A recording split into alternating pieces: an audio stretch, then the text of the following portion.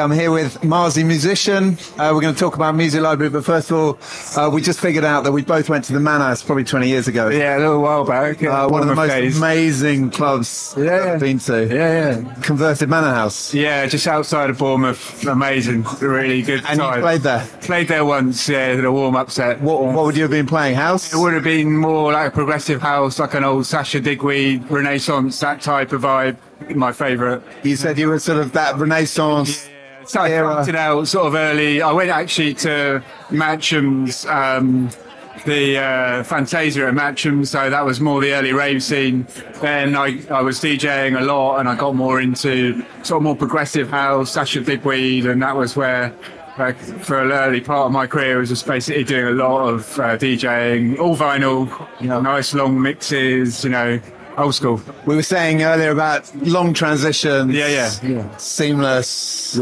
Yeah, all vinyl. Yeah, very much. I mean, it's all about trying to create the third track in between two tracks to have a nice long transition, and it's a lot different to probably how we do it now. Less sort of transition effects, much more smoother. That's still what I do now. Still enjoy that. How much do you get to play vinyl still? I still play vinyl a lot. I have my own collection in my room. That's at home, but I tend to obviously do all of my mixing now with digital. Yeah. I've moved to the dark side. On the light side, depending on how you look at it. I'm a techie.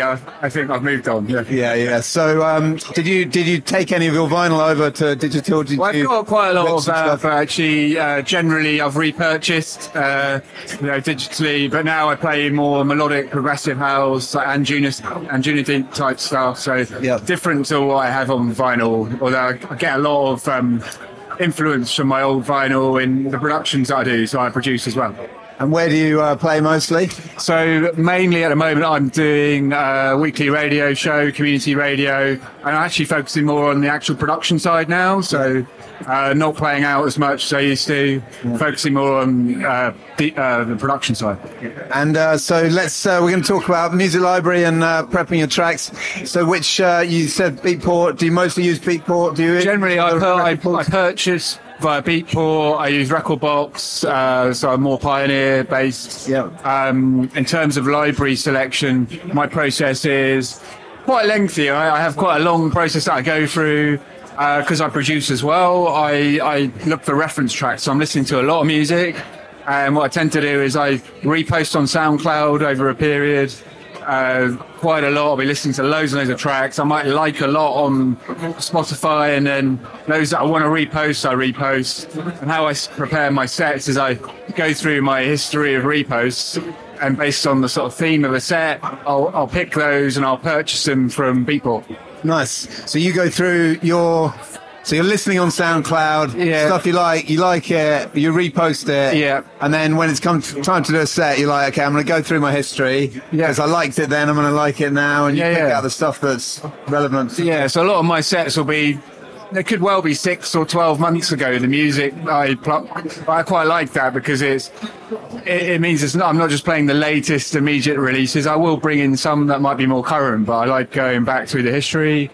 The other thing I do is I listen to a lot of live mixes, mixtapes on Mixcloud. On Mixcloud or YouTube of artists that I really like. And they often list out their tracks. So the ones that I really feel, I'll take those, repost them, buy them, put them in a set. Nice, got it. And so once you downloaded your stuff, how are you sorting stuff in a folder on your computer and then into? Generally I create a playlist per week. So I do a weekly radio slot. So I'll create that set. Generally, I'll look at it. I tend to start with a more low, like 122 BPM, and sort of build them, usually finishing with a bit of melodic breaks. So generally go with BPM and then look at the key. I don't really use a lot of the shortcuts, or I'm very much like old school, listen to the tracks if they blend well. I usually can feel the key. I know it anyway from music theory and from being a producer. So I just pick tunes that blend well and do nice transitions. Really. So do you use the analysis in Recordbox? Generally, to get... I like to lay the BPM in order and just generally look at the key. The key's quite important to quickly work out if you think those tracks won't. If you're doing it quickly, it's quite a good help to see if the track won't work. But I'll always use my ear and just play it. I'll prep the set, and if a couple of tracks don't gel, I'll swap it around. And usually working between 12 or 13 tracks, it tends to work out. And presumably with the radio show, that you're not vibing off the audience, so you might switch things around a bit, but you've got a reasonably structured format for that. Yeah, generally they're quite well prepped. The sets are well prepped in advance, and I do it on a Sunday night, so it's not really a major live kind of audience, but I'm working. Do you put cue points in your tracks for your long transitions, or you sort of feel it as you go? I'm just so old school for me. Like, I've listened to so much records as a kid. As I grew up, I know, like, most producers follow a set pattern, and you can just hear it and you know it. Yeah. So key points help. If you've got that background like I have, it's like really, I prefer just winging it a bit.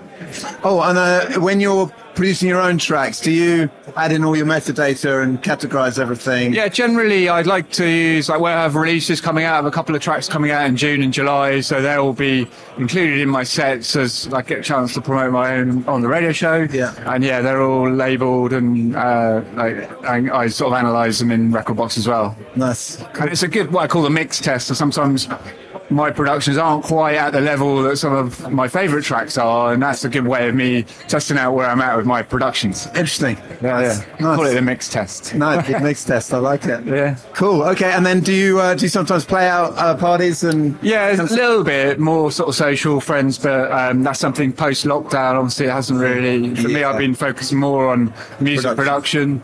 But yeah, now I've got more tracks that are actually mine coming out. I'm starting to getting interesting DJing out. Get back out in the world. Yeah, exactly. Yeah. Look forward to it. So nice to talk to you, Miles. Thanks very much. Yeah, it's a pleasure. Nice to meet you. Cheers.